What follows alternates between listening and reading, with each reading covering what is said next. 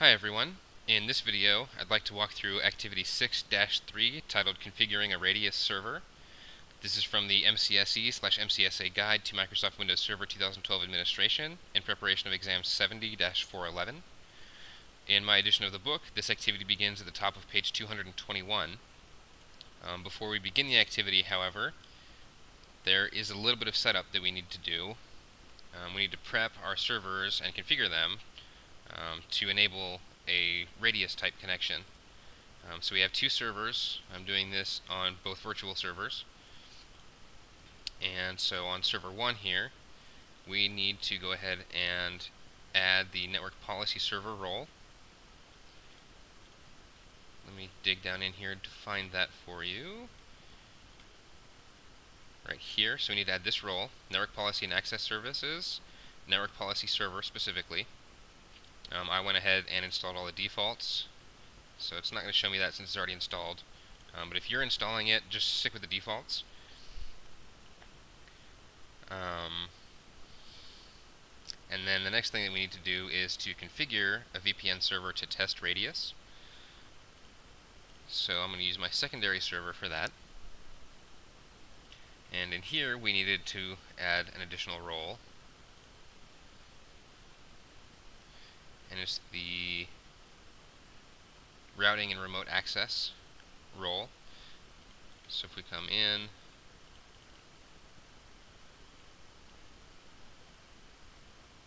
we have remote access installed.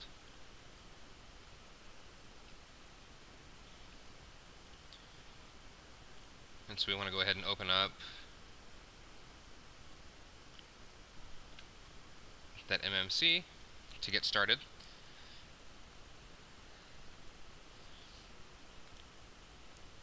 And we want to go ahead and start configuring. We are doing this as a VPN.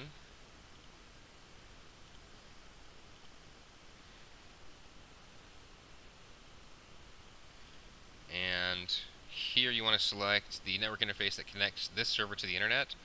On this server, I have a second NIC that is simulating an internet connection, even though I'm not actually connected to the internet on it. So the first interface is actually connected to my local network, which in this case is a domain network, and then my secondary connects directly to the internet. So we select the one connecting to the internet. You can do this automatically with DHCP. If you don't want to use DHCP, then the server will generate, or you can specify right here which IP addresses to use. I'm going to go ahead and leave it automatically by default.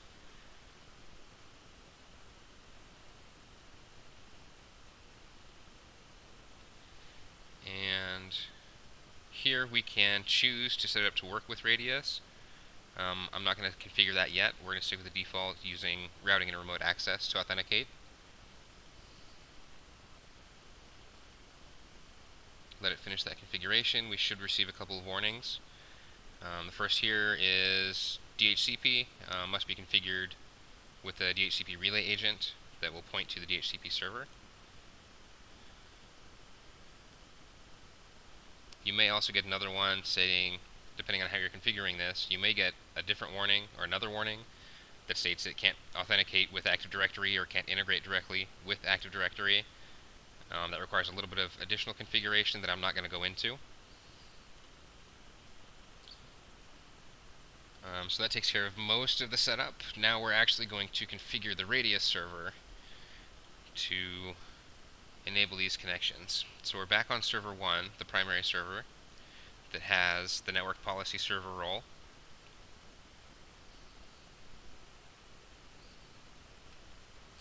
We're going to select a radius server for dial-up or VPN, and then configure dial-up or VPN. We're going to specify VPN. It'll automatically populate this. You can modify this with whatever text you want in here. I'm going to leave it as default. Next thing we need to do is add radius clients. We're going to point this over to our other server.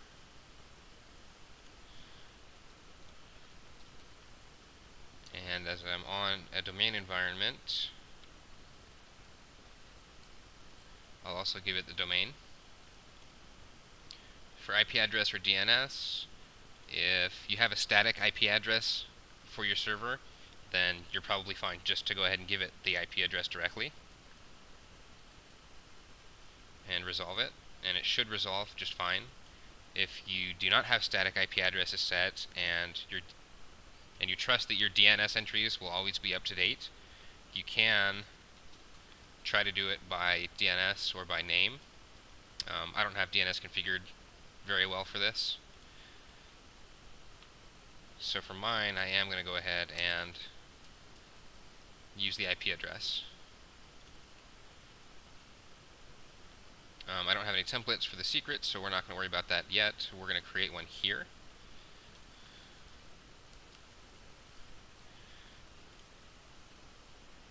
I'm keeping mine fairly simple. I believe it's recommended to make that fairly difficult.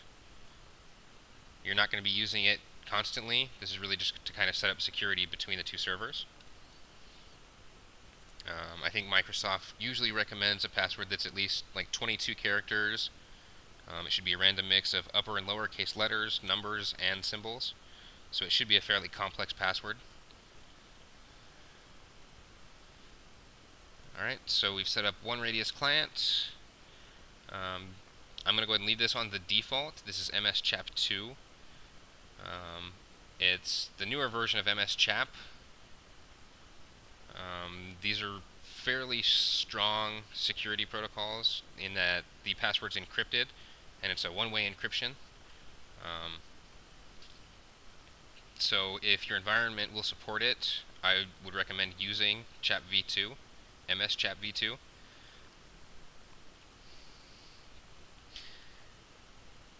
Here we can specify user groups, Active Directory user groups that the policy will affect. So you can limit it to only specific people that are allowed to use this type of VPN through your Radius. As it mentions here, if we don't specify any specific groups, then it'll just apply to all of our Active Directory users. So I'm going to leave that empty, so it'll apply to everyone. Here we can configure the IPv4 and IPv6 packet filters. This will allow us to kind of control and restrict the network traffic that is sent and received. I'm not worried about filtering this right now, so I'm going to leave it as defaults. You may want to configure this a little bit depending on your environment. And our encryption settings will allow us to specify minimum encryption levels. So obviously if you're in a real environment and you only want the strongest encryption, you would simply clear these two, and it would force it to only encrypt with 128-bit encryption. For this test environment, I'll let it just kind of automatically pick whatever will work for it.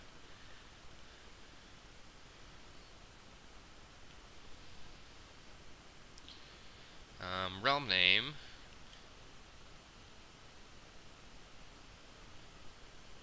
I haven't used this at all yet.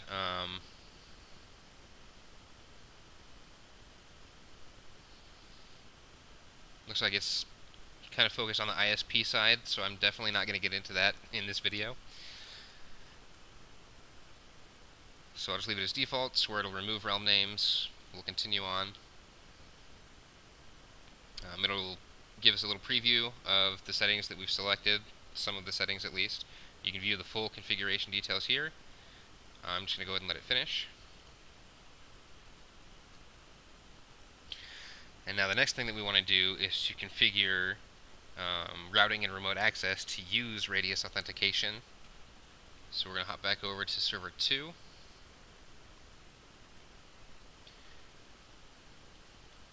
And in routing and remote access, we're going to open up the property box for server 2 here. We want to select the security tab, and instead of using Windows authentication, we want to use Radius authentication. And of course we'll need to configure it. And we're going to add in server 1, which we just configured for this. And here's that secret that we created, the one I kept simple, but that Microsoft recommends making fairly complex. I'm going to leave all of these as defaults.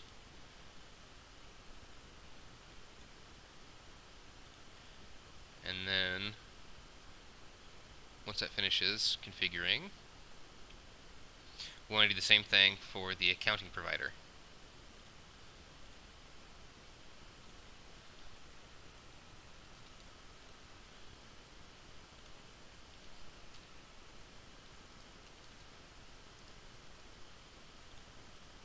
Again, leaving the other defaults.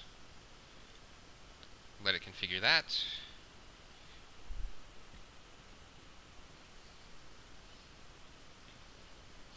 Alright, and briefly I just want to look through these.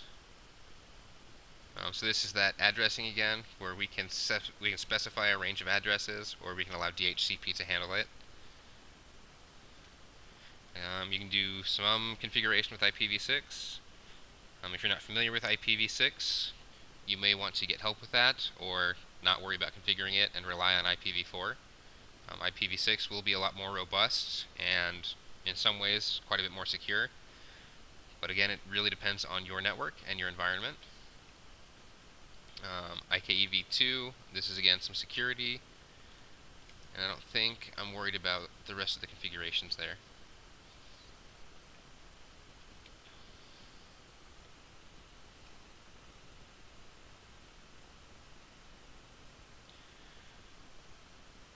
Once this finishes storing the configuration,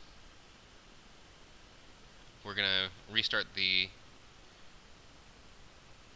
routing and remote access services, which we can do right here once this is finished.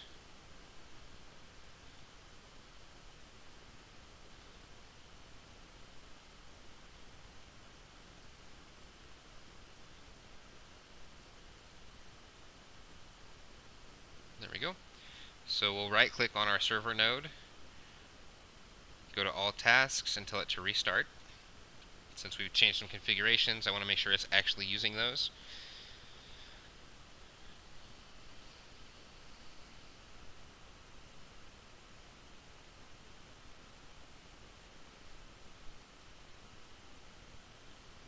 Alright, and then we're done here. But quickly, I am going to grab the IP address to make sure I know what my address is, because now we're going to create that VPN connection from server 1 to server 2.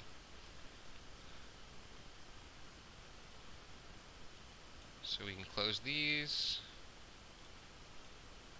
We'll want to create a new connection as a VPN connection.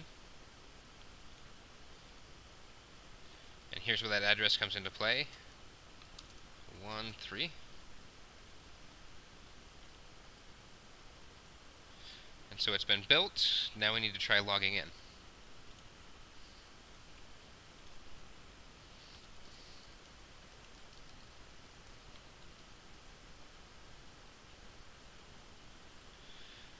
Alright, and we get the error that EAP required from this machine is not installed or enabled. Don't freak out if you see this error. We go to our adapter settings, go to the properties for our VPN connection. Under security, we will enable EAP.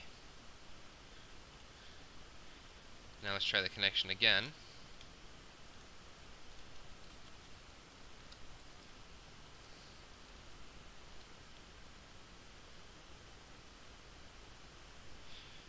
And we see error 691. Username and password combination is not recognized, or the selected authentication protocol is not permitted.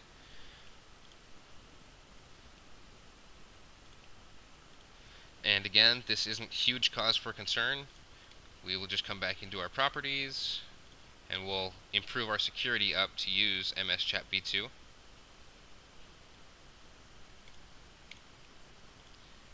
And let's try again.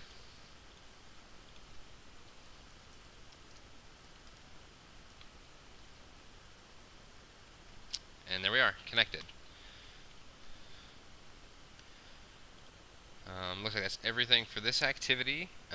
We did not cover setting up a Radius proxy or multiple Radius servers.